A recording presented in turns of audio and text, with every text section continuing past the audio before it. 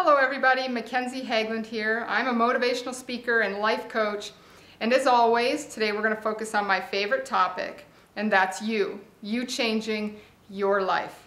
Let's say you decide you want to have a home built. You're really excited, you finally have enough money, and you call up a builder. And his first question is, how many bedrooms do you want? And you say, well, we need at least one, but I haven't really thought about it. And he says, well, how much light do you want to let into your house? And you're like, well, windows are important, so we would like to have some windows. And he asks, what size do you want your kitchen to be? And you say, well, we cook every day, so a kitchen is important. And he says, well, what color do you want your house to be? And you think, well, green's a good color. I really like green. So the builder, he goes off and he builds you a home, and you wait. Months go by, and the builder calls you up and he says, your house is ready and we'd love to show it to you. And he pulls up in his truck and you start to climb into his truck and he says, what are you doing? And you say, well, aren't you going to take me to my new home? I'm really excited to see it. And he says, well, that is your home, on the trailer that I'm pulling with my truck. And the builder's really excited. He wants to show you this new micro home that he's built for you. And you're disappointed because you think, well, that's not what I wanted in a home. Yes. You would never decide to build a home without having a clear list of requirements that you have for that home. How many bedrooms? How light do you want it to be? How many floors should it be? What size do you want the lot to be? These are all really important questions. And what I wonder is why we allow ourselves to go through life without a list of requirements. What is it that's important to us? Where are we headed? What do we want? Most of us have no idea. So we end up going through life and getting what we don't expect. This list of requirements for our life is often known as core values. Now, core values is a list of ideals that are important for you in your life.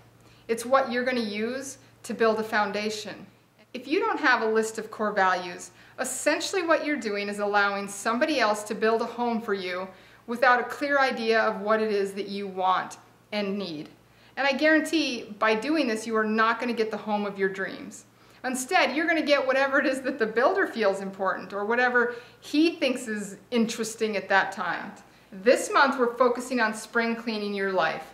And the first step in doing that is deciding what your values are. What's important to you? We can't even begin designing plans or building a foundation without knowing what it is that you want. If you're ready for positive change, what I need you to do right now is grab a pen and paper. What, you don't want positive change in your life? Come on, this is your life we're talking about. Do me a favor, grab a pen and a piece of paper. Let's get started. Creating your list of core values is a 4-step process.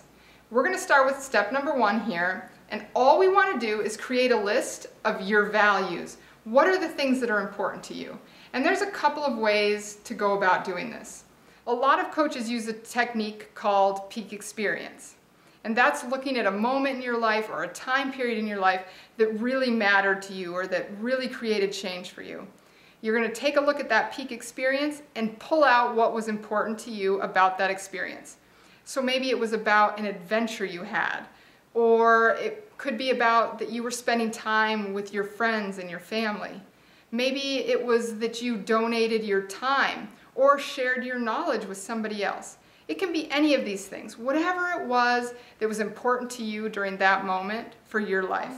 If that doesn't work for you, another great way to do this is to just Google online list of core values, and you'll pull up all kinds of lists, and you can just look through those lists and pull out the words that speak to you or that mean something to you and just write those down. Now that's personally what I did, and here's the list that I came up with.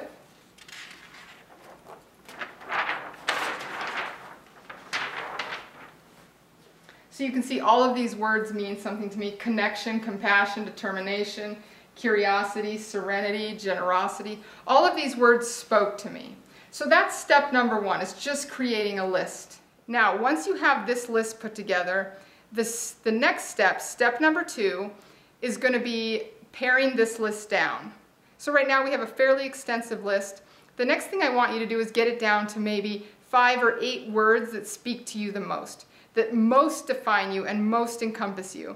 So I chose for my keywords, connection, empowerment is really important to me, freedom of choice, gratitude, individuality, curiosity, and simplicity. Those were the words that I decided would make up my core values. So take some time, mark up your list, pick out the 5 to 8 words that mean the most to you. All right, step number 3 is to rank these. Which one core value is most important to you? This can get even more difficult. Here's what I chose for mine. So as you can see, simplicity is the most important core value to me. Connectedness is next, inspirational and empowering, freedom of choice, gratitude, and curiosity.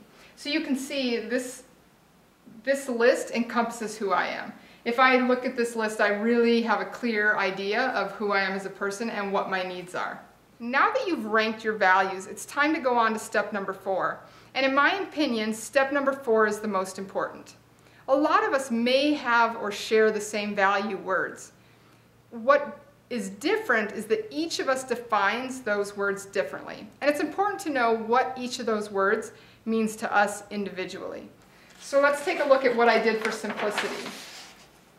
So simplicity for me means that I'm living a drama-free life, that I value experiences over possessions, I'm debt-free, I have time for myself and for the people I care about, I'm free to travel, I can focus on a healthy body and a healthy mind, I don't overcommit to things, and that I have plenty of time to reflect. I'm an introvert and I need downtime in order to feel energized for the things that I'm doing in my life. Okay, so now that we have a list of core values, you're asking, why is this important? How am I going to use it in my life? Let's take a minute to talk about that. So this is my list of core values. Let's say that I'm trying to decide on a career choice for myself. I can use this list of core values to decide if I'm making the right decision. One of my big core values is freedom of choice. Now, any career that's going to put me into a set schedule is not going to make me very happy. It's very important to me that I have the freedom to choose how I spend my time and what I spend my time doing. Also, any job that doesn't let me use my curiosity. I love to learn and look for new ways of doing things. And if I'm in a job that is repetitive and doing the same thing over and over again, it's really going to take away from this and not fulfill this curiosity value of mine. So that's how we can go about using this list of core values. And over the next month, as we look at what it is in your life that you can get rid of and how you need to reorganize and where you're headed, we're going to use this list of core values quite a bit because I think it's very important to know who you are if you're going to create your ideal life. Again, I'm McKenzie Hageland and I'm a life coach. It's really important to me that you create positive change in your life. If you create your list of values, I would love to see it in the comments below, or you can send me an email. My email address is also down below.